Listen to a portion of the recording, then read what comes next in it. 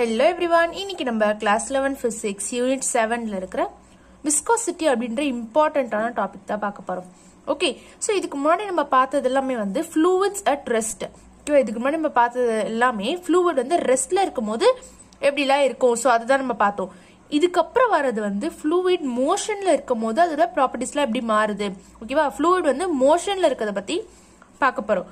ஓகேவா, சோ அது வந்து ஒரு காம்ப்ளெக்ஸான பினாமினன் அப்படின்னு சொல்றாங்க. சோ ஃப்ளூயிட் வந்து மோஷன்ல இருக்கும்போது அதுக்கு பொட்டன்ஷியல் எனர்ஜி இருக்கும், கைனடிக் எனர்ஜி இருக்கும். சோ அது மூவ் ஆகுதுல, மோஷன்ல இருக்கனால கைனடிக் எனர்ஜி இருக்கும், கிராவிடேஷனல் எனர்ஜி இருக்கும். அது மட்டும் இல்லாம ஃப்ரிக்ஷன், விஸ்கஸ் ஃபோர்ஸ் அப்படின்றது ஒன்று இருக்கும்.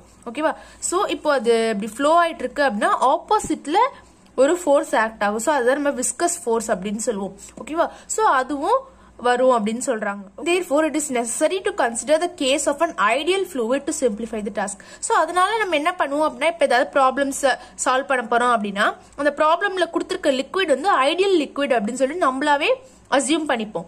ஓகே, ஆல்ரெடி அவங்க கொஸ்டின்லயே கொடுத்துருவாங்க இது வந்து ஒரு ஐடியல் லிக்விட் அப்படின்ட்டு. ஏன் அப்படின்னா நம்ம அந்த ப்ராப்ளம் சால்வ் பண்றது இன்னும் ஈஸியரா இருக்கும். ஓகேவா, ஏன்னா ஐடியல் லிக்விட் வந்து நான் கம்ப்ரெசிபிள், ஓகே, இன்கம்ப்ரெசிபிள், அப்புறம் வந்து அதுக்கு வந்து நான் விஸ்கஸ். இன்கம்ப்ரெசிபிள் அப்படின்னா அது கம்ப்ரெஸ் ஆகாது, அப்புறம் நம்ம அதை நான் விஸ்கஸ் அப்படின்னு எடுத்துப்போம். ஓகேவா, அதுக்கு நடுவில் விஸ்கஸ் ஃபோர்ஸ் ஆக்ட் ஆகல. விஸ்கஸ் ஃபோர்ஸ்னா இப்ப இந்த மாதிரி இந்த டைரக்ஷன்ல அந்த லிக்விட் ஃப்ளோ ஆயிட்டு இருக்கு அப்படின்னா அதுக்கு ஆப்போசிட்ல ஒரு ஃபோர்ஸ் ஆக்ட் ஆகும். ஸோ ஃப்ரிக்ஷன் மாதிரி. ஓகேவா, ஸோ அதுதான் நம்ம விஸ்கஸ் ஃபோர்ஸ் அப்படின்னு சொல்லுவோம். இப்ப ஐடியல் ஃப்ளூயிட் எடுத்துக்கிட்டோம், ஐடியல் லிக்விட்னு எடுத்துக்கிட்டோம் அப்படின்னா அது வந்து இன்கம்ப்ரெசிபிள், அப்புறம் வந்து அதோட கோஎஃபிஷியன்ட் ஆஃப் விஸ்காசிட்டி வந்து 0. தட் இஸ் விஸ்கஸ் ஃபோர்ஸ் வந்து 0 அப்படின்னு நம்மளே அசியூம் பண்ணிப்போம். பட் ஆனா நம்ம எல்லா இடத்துலயும் அதே மாதிரி பண்ண முடியாது இல்லையா. சோ அந்த விஸ்காசிட்டினா என்ன, இந்த கோஎஃபிஷியன்ட் ஆஃப் விஸ்காசிட்டினா என்ன அப்படின்றத பத்தி நம்ம தெரிஞ்சுக்கணும். சோ அதனாலதான் இந்த topic. Okay, most of the fluids offer resistance towards the motion. A frictional force acts at the contact surface when a fluid moves relative to solid or when two fluids move relative to each other. So இப்போ இந்த மாதிரி ஒரு liquid flow ஆயிட்டு இருக்கு. ஓகேவா, இந்த டைரக்ஷன்ல flow ஆயிட்டு இருக்கு அப்படின்னா இப்போ நம்ம இதை லேயரா பார்க்க போறோம்.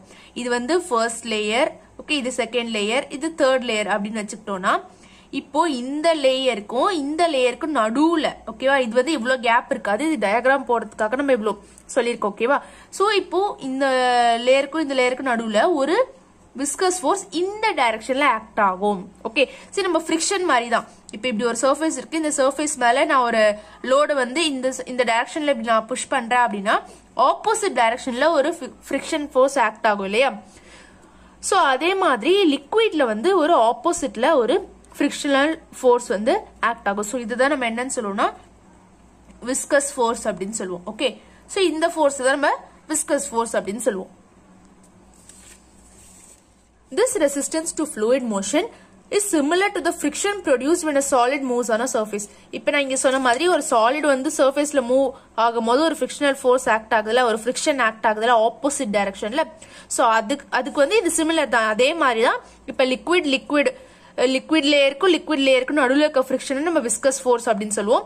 ஆர்எல்ஸ் இந்த மாதிரி லிக்விட் இருக்கு, அந்த லிக்விட் மேல இப்படி ஒரு சாலிட் இருக்கு. ஓகேவா, சரி, ஒரு போட் இருக்குன்னா இந்த சாலிட் சர்ஃபேஸுக்கும் இந்த லிக்விட் சர்ஃபேஸ்க்கும் நடுவுல ஒரு ஃப்ரிக்ஷனல் ஃபோர்ஸ் ஆக்ட் ஆகும். ஓகே, இதோட சர்ஃபேஸ் அப்புறம் இதோட சர்ஃபேஸ், இந்த ரெண்டு சர்ஃபேஸ்க்கும் நடுவுல ஒரு ஃப்ரிக்ஷனல் ஃபோர்ஸ் ஆக்ட் ஆகும். சோ அதையும் நம்ம என்னன்னு சொல்லுவோம், விஸ்கஸ் ஃபோர்ஸ் அப்படின்னு சொல்லுவோம். சோ இது மாதிரி ஒரு கண்டெய்னர்ல வந்து ஃபுல்லா லிக்விட் இருக்கு, அதுல வந்து நான் ஒரு ஆப்ஜெக்ட டிராப் பண்றேன். ஓகே, சே ஒரு பால நான் டிராப் பண்றேன் அப்படின்னா அதுக்கு ஆப்போசிட் டைரக்ஷன்ல ஒரு ஃபோர்ஸ் எக்ஸர்ட் பண்ணும். ஓகேவா, இது போக போக போக என்ன ஆகும், இதோட வெலாசிட்டி கம்மி ஆயிட்டே போகும். ஏன் அப்படின்னா இதுக்கு ஆப்போசிட்ல ஒரு ஃபோர்ஸ் இதை பிடிச்சி இழுத்துக்கிட்டே இருக்குல்ல. சோ அதையும் நம்ம என்னன்னு சொல்லுவோம், விஸ்கஸ் ஃபோர்ஸ் அப்படின்னு சொல்லுவோம். ஓகே, இந்த ப்ராப்பர்ட்டியை தான் நம்ம விஸ்காசிட்டி அப்படின்னு சொல்லுவோம். ஓகேவா, the internal friction existing between the layers of a moving fluid is called as viscosity. So the internal friction தான் நம்ம என்ன சொல்லுவோம், viscosity அப்படின்னு சொல்லுவோம். So viscosity is defined as the property of a fluid to oppose the relative motion between its layers. So ரெண்டு layer இருக்குன்னா அந்த relative motion இந்த டைரக்ஷன்ல இருக்குன்னா அந்த ரிலேட்டிவ் மோஷனுக்கு ஆப்போஸ் பண்ணும் இது. ஓகேவா, அதுக்கு ஆப்போசிட்டா இந்த விஸ்காசிட்டி ஆக்ட் ஆகும். சோ இந்த இடத்துல ஒரு ஆக்டிவிட்டி கொடுத்திருக்காங்க. இப்ப இந்த மாதிரி 3 ஜார் எடுத்துக்கணும். ஓகே, 3 ஜார்ல இந்த இடத்துல ஏர் இருக்கு. ஓகேவா, இதுல ஏர் இருக்கு, இதுல வாட்டர். ஓகே, இதுல வாட்டர், இதுல ஆயில். இப்போ நான் ஒரு ஸ்டீல் பாலை டிராப் பண்றேன். இது எல்லாமே சேம் சைஸ். ஓகே, இது எல்லாமே சிமிலரான ஸ்டீல் பால்ஸ் நான் டிராப் பண்ணும்போது இந்த இடத்துல இதோட டென்சிட்டி எப்படி இருக்கும்? இருக்கிறதுலே கம்மி. இந்த மூணுத்தோட கம்பேர் பண்ணும்போது ஏருக்கு டென்சிட்டி இருக்கிறதுலே கம்மி. ஸோ இது வந்து வேகமா கீழே வந்து டிராப் ஆயிடும். ஸோ வாட்டரை பார்த்தோம் அப்படின்னா ஏரை கம்பேர் பண்ணும்போது கொஞ்சம் ஸ்லோவா தான் வரும். பட் ஆயிலை கம்பேர் பண்ணும்போது ஃபாஸ்டா வந்துடும். ஏன்னா இதோட டென்சிட்டி வந்து ஆயிலை விட கொஞ்சம் கம்மி, பட் ஏரை விட அதிகம். ஓகேவா? ஸோ இதோட வெலாசிட்டி வந்து இதை விட அதிகமா இருக்கும், இதை விட கம்மியா இருக்கும். இது வந்து இந்த ரெண்டுத்தோடையும் கம்மியா இருக்கும் அப்படின்னு சொல்றாங்க. ஓகேவா? ஸோ இது ஏன் கம்மியாகுது அப்படின்னா இந்த டென்சிட்டி, இதோட டென்சிட்டியை பொறுத்து கம்மியாகுது. அது இல்லாம ஒரு விஸ்கஸ் ஃபோர்ஸ் ஆக்ட் ஆகுது. ஓகேவா? இந்த ஆப்போசிட்ல ஒரு விஸ்கஸ் ஃபோர்ஸ் ஆக்ட் ஆகுது. ஸோ அதனால அதோட ஸ்பீட் வந்து மாறுது. ஓகேவா? So this property of a moving fluid to opposite the relative motion between its layers is called as viscosity. And the relative motion oppose பண்ணுது. So அதான் நம்ம viscosity அப்படின்னு சொல்லுவோம். So next வந்து cause of viscosity. எதனால viscosity ஏற்படுது? ஓகேவா? இப்போ இந்த மாதிரி ஒரு டியூப், இந்த டியூப்ல வந்து மொத்தம் எத்தனை சர்ஃபேஸ் இருக்கு? 2 சர்ஃபேஸ் இருக்கு. இது ஒரு சர்ஃபேஸ், இது ஒரு சர்ஃபேஸ். ஓகேவா? சோ இது வழியா லிக்விட் ஃப்ளோ ஆகுது அப்படின்னா இந்த சர்ஃபேஸ் கிட்ட இருக்க லிக்விட் வந்து இருக்கிறதுலே கம்மி வெலாசிட்டியில ஃப்ளோ ஆகும்.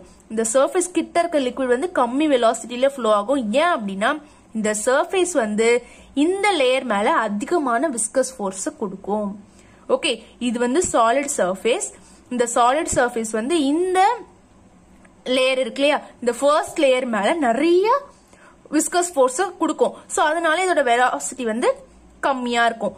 ஆனா இந்த அளவுக்கு இந்த லேயரால இந்த லேயர் மேல விஸ்கஸ் ஃபோர்ஸ் கொடுக்க முடியாது. சோ அதனால இது வந்து கொஞ்சம் அதிகமா இருக்கு. நெக்ஸ்ட் இது இன்னும் கொஞ்சம் அதிகமா இருக்கு. அதே மாதிரி சென்டர்ல போறது வந்து இருக்கிறதுல ஹையஸ்ட் வெலாசிட்டியில போகும். ஓகே, சோ இது வந்து நம்ம எப்படி வச்சுக்கலாம்னா, இப்போ ஒரு ரிவர் பெட். ஓகேவா? இது வந்து ரிவர் பெட். கீழே தரை இருக்கும் இல்லையா, இது வந்து ஆறோட இது தரை. சோ இந்த தரை கிட்ட போறது வந்து இருக்கிறதுலே கம்மியான வெலாசிட்டியில போகும் இந்த லேயர். ஓகேவா? இந்த லேயர்ல இருக்க பார்ட்டிகல்ஸ், இந்த பார்ட்டிகல்ஸ் எல்லாமே இருக்கிறதுலே கம்மியான வெலாசிட்டியில போகும். இதுக்கு மேல இருக்கிற பார்ட்டிகல்ஸ் வந்து இதை விட அதிகமான வெலாசிட்டி, அதுக்கு மேல இன்னும் அதிகம், இப்படி. ஓகேவா? சோ இந்த வெலாசிட்டி அதோட டாப் லேயர்ல எவ்வளவு வெலாசிட்டி இருக்கோ அதுதான் இருக்கிறதுல அதிகம், மேக்ஸிமம் வெலாசிட்டி. அதுக்கு உள்ள போக போக அதோட வெலாசிட்டி என்ன ஆகும்?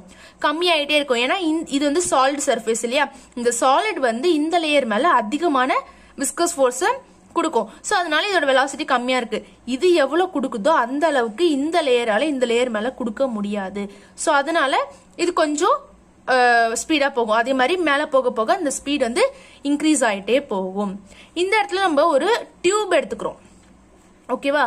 சோ ஒரு டியூப் எடுத்துக்கிறனால இங்க மேலயும் சாலிட் தான், கீழேயும் சாலிட் தான். சோ இந்த இடத்துல இருக்கிறதுலே கம்மியா வரும், இது கொஞ்சம் அதிகமா வரும். சென்டர்ல இருக்கிறது ஹையஸ்டா வரும். மறுபடியும் என்ன ஆயிடும், இந்த சைட்ல இருந்து பார்த்தோம்னா இங்க வந்து இருக்கிறது கொஞ்சம் கம்மி, இது வந்து மீடியமா இருக்கும். சோ இந்த மாதிரி. ஓகேவா? இங்க 2 சாலிட் சர்ஃபேஸ் இருக்கனால நடுவுல இருக்கிறது ஹையஸ்டா இருக்கும். இப்ப நம்ம ரிவர்ல பார்த்தோம் அப்படின்னா டாப்ல இருக்கிறது வந்து ஹையஸ்டா இருக்கு. ஏன்னா அதுக்கு மேல அதுக்கு சாலிட் சர்ஃபேஸ் இல்ல இல்லையா, சோ அந்த டாப்ல இருக்கிறது ஹையஸ்டா இருக்கும். ஓகே, சோ அதான் இந்த டயக்ராம் கொடுத்திருக்காங்க. சோ நெக்ஸ்ட் வந்து coefficient of viscosity. Consider a liquid flowing steadily over a horizontal fixed layer. So நான் இப்ப இங்க சொன்னல இந்த ரிவர் கான்செப்ட் அதே தான் அங்க யூஸ் பண்ணிருக்காங்க. ஓகேவா? சோ ஃபர்ஸ்ட் ஒரே ஒரு ஹரிசாண்டல் ஃபிக்ஸ்டு லேயர் இருக்கு, இதுதான் நம்மளுக்கு ஃபிக்ஸ்டு. ஓகேவா? சோ இந்த ஃபிக்ஸ்டு லேயர் மேல வாட்டர் போயிட்டு இருக்கு அப்படின்னு சொல்றாங்க. இந்த டயக்ராம் பாத்தீங்க அப்படின்னா இது வந்து ஃபிக்ஸ்டு லேயர். ஓகேவா? இது இப்ப நம்ம எக்ஸாம்பிளுக்கு ரிவரே வச்சுக்கலாம். ரிவரோட தரை இது. ஓகேவா? River bed. இந்த ரிவர் பெட்டுக்கு மேல இருக்க ஃபர்ஸ்ட் லேயர் தான் இந்த லேயர். ஓகேவா? அதுக்கு மேல இருக்க செகண்ட் லேயர் வந்து இந்த லேயர். ஓகேவா? சோ இதான் இந்த ஃபர்ஸ்ட் லேயர், இந்த லேயர். நெக்ஸ்ட் வந்து இந்த லேயர் கொடுத்திருக்காங்க. அது வந்து நம்மளுக்கு நல்லா ஜூம் பண்ணி பெருசா இந்த மாதிரி கொடுத்திருக்காங்க. ஓகே, சோ இப்ப இந்த ஃபர்ஸ்ட்ல இருக்க லேயர் வந்து v வெலாசிட்டில போகுது அப்படின்னா இதுக்கு மேல இருக்கிறது எப்படி போகும்? v plus dv. ஓகேவா? இதை விட இது இந்த வெலாசிட்டி என்ன எப்படி இருக்கும்? அதிகமா தான் இருக்கும். இந்த லேயரோட இந்த லேயரோட வெலாசிட்டி அதிகமா இருக்கும்.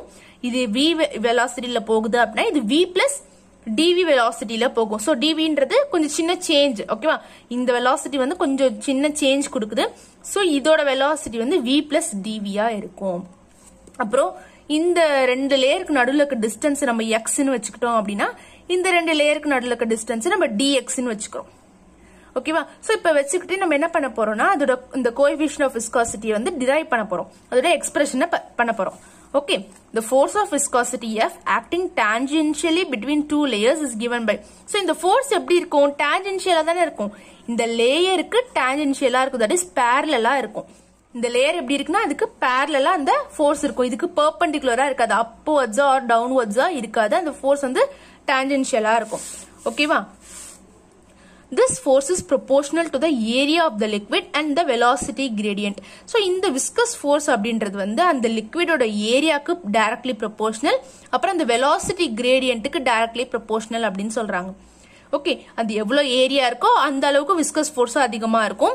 இந்த velocity gradient அப்படின்னு சொல்றதுன்னா இது எவ்வளோ இப்போ ஒரு லேயர்ல இருந்து இன்னொரு லேயருக்கு போகும்போது அது எவ்வளவு velocity change ஆகுது plus எவ்வளோ அந்த distance change ஆகுது. So, அதான் dv by dx இப்போ இந்த இடத்துல v இருக்கு இந்த இடத்துல போகும்போது v plus dv ஆகுதுன்னா எவ்வளவு சேஞ்ச் ஆகுது dv டைம்ஸ் தானே சேஞ்ச் ஆகுது சோ dv by எவ்வளவு இந்த ஹைட் சேஞ்ச் ஆகுது dx சேஞ்ச் ஆகுது சோ அந்த change in velocity divided by the change in height so அதுதான் நம்ம velocity gradient அப்படினு சொல்லுவோம் ஓகேவா சோ அதுக்கும் இது directly proportional அப்போ f வந்து a க்கும் directly proportional dv by dx க்கும் directly proportional ஓகேவா சோ இந்த proportionality symbol எடுக்கிறதுக்காக நம்ம என்ன பண்றோம் ஒரு கோஎஃபிஷியன்ட் கொண்டு வரோம் ஒரு கான்ஸ்டன்ட் கொண்டு வரோம் that is eta okay eta eta so இந்த ஈட்டாவை தான் நம்ம கோஎஃபிஷியன்ட் ஆஃப் விஸ்காசிட்டி அப்படினு சொல்லுவோம் so f is equal to eta a dv by dx இந்த மைனஸ் ஏன் வருது அப்படினா இது நம்ம என்னது இது ஃபிரிக்ஷன்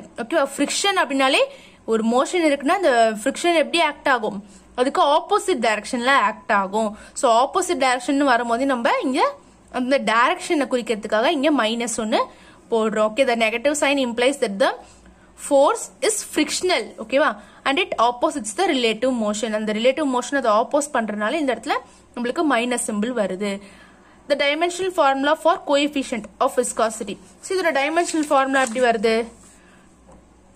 இப்போ f is equal to minus eta a into dv by dx இப்போ நமக்கு என்ன வேணும் eta தான் வேணும் சோ இந்த மைனஸ் வந்து only for direction ஓகேவா சோ இது விட்டுருங்க இப்போ நமக்கு eta மட்டும் வேணும்னா இந்த a என்ன ஆயிடும் இந்த a கீழ வந்துரும் இந்த dx மேல போய்டும் இல்லையா சோ ஃபோர்ஸ் இங்க இருக்கும்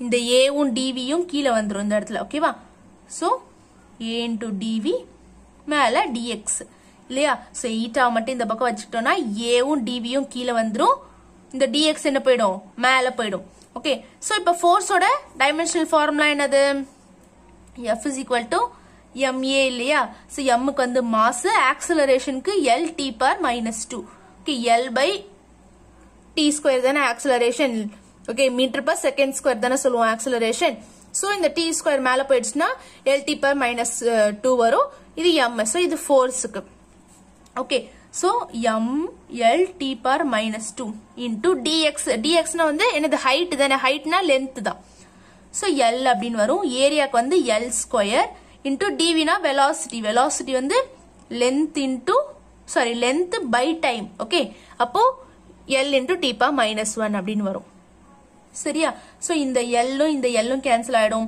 இந்த l உம் இந்த l ஸ்கொயரும் கேன்சல் ஆயிடும் so என்ன இருக்கும் நமக்கு மாஸ் மேல இருக்கும் இந்த l மேல போச்சுனா l per -1 இங்க மேல வந்து t per -2 ஆல்ரெடி இருக்கு இந்த -1 மேல போச்சுனா +1 ஆகும் ஓகேவா so mass m l per -1 -2 +1 வந்து என்னது -1 சோ இதான் dimensional formula for eta coefficient of viscosity சரியா so m l per -1 t per -1 okay so இவ்வளவுதான் இந்த video thank you for watching